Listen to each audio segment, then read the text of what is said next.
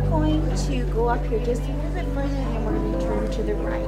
I have been slowly going blind over the last 20 years, and I finally became legally blind a couple of years ago and retired. And at that point, I got involved with the Commission for the Blind and what services they offered, and I came down to the Silver Summit last year and really enjoyed it.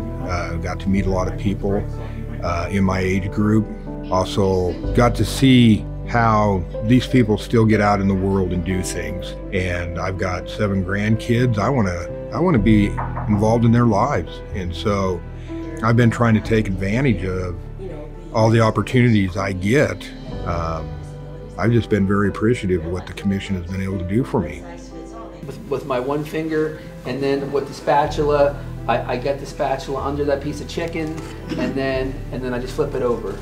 The Silver Summit is a conference for the older blind of Nebraska, and this is a conference that we provide once a year through the Nebraska Commission for the Blind and Visually Impaired. This year our theme is a cruise ship theme, and we have welcomed aboard nearly 200 blind individuals across Nebraska this year and provided them with tools and techniques so that they can go home and be as independent as possible. The easiest way to turn VoiceOver on is to just ask Siri.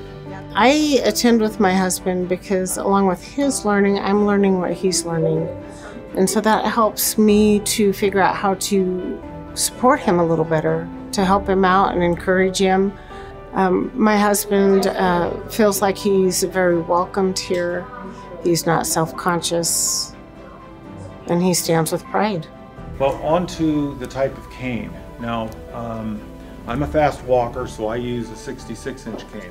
I think the main thing that really strikes me about conferences like this is the ability that we allow for networking. People leave here and they've got people they can call and say, hey, how do you do this? How could you help me? And just someone to talk to, someone else that's going through the same thing they are. Most of our residents in Nebraska live in a rural area, so they may not have anybody else in their town that they know of that has a visual impairment. Yeah, I think about it, all your life you've read where you use your eyes leading left to right, up and down, but when you have macular degeneration, you go in and out of a dark spot. I was overwhelmed when I saw all the people arriving, from all over the state, and it's been so informative. I've just been amazed at the people that are totally blind and are so independent. And it gives me a feeling of assurance I can live a normal life. Anna Moses from Chadron. Very good. Suburb of Whitney. Lila Brand from Scottsbluff. At the Silver Summit, we try to provide a variety of different things for people to learn. You might learn how to do more in your kitchen, or how to identify your shampoo bottles, mark your medication, your kitchen supplies. We talk about how to use technology in your home to have more leisure time, how to enjoy your leisure. Your pinky and your thumb are on the sides, and then you follow down that front knuckle. There you go. There you go. Thank you. I would encourage anybody who's visually impaired or even blind, if they haven't gone through it, to go through it.